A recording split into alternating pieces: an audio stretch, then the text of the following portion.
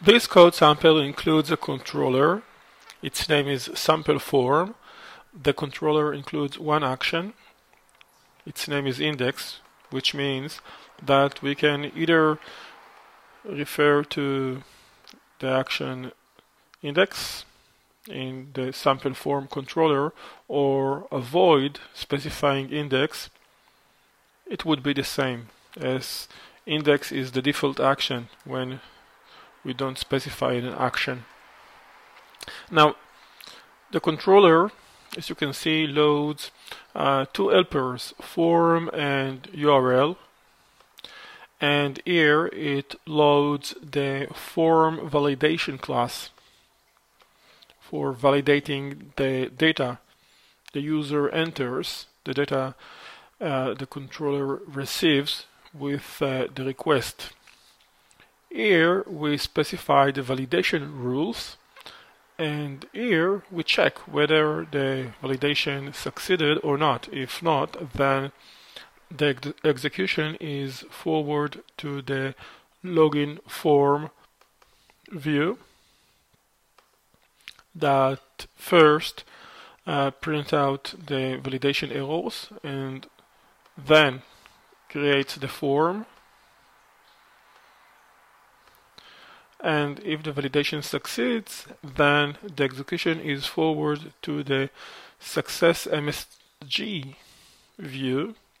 As you can see, both views are PHP files within the form demo folder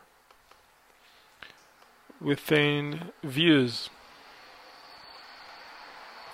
So let's see how does it work. So I enter the username and then specify the password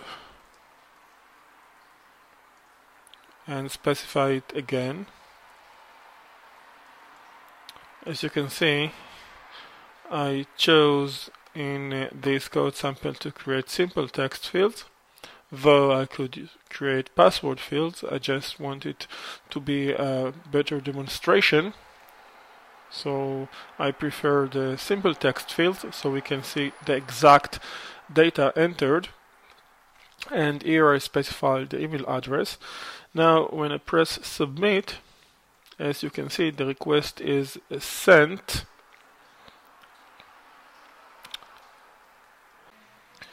To the very same controller and action. That's the meaning of writing your sample form. As you can see, if we take a look at the source code, then action actually refers to sample form after, of course, the basic part that repeats. So let's see how does it work. I press submit, and as you can see, I got the message saying the form was successfully submitted, which means that all validation rules passed successfully. So that's why the execution was forward to the success MSG view that shows a simple link. Now let's give it another try, and now let's enter, for example, different passwords. Now if I press submit, as you can see, I got the message the first password field does not match the second password field. Now if we take a look at the validation rules, then over here there is a validation rule for the first password. It must be part of the request. We cannot avoid entering the password.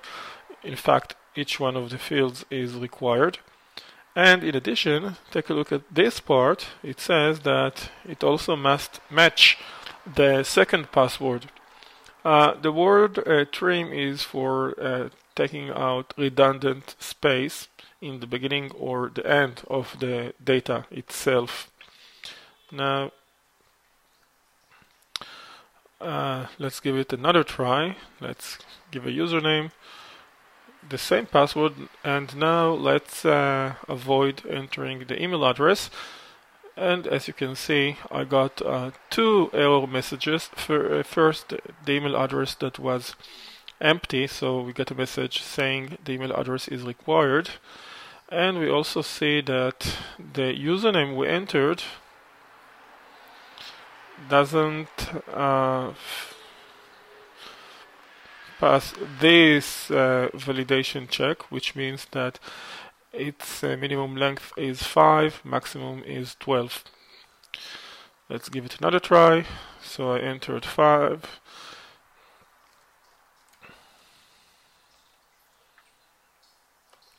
Now it is okay.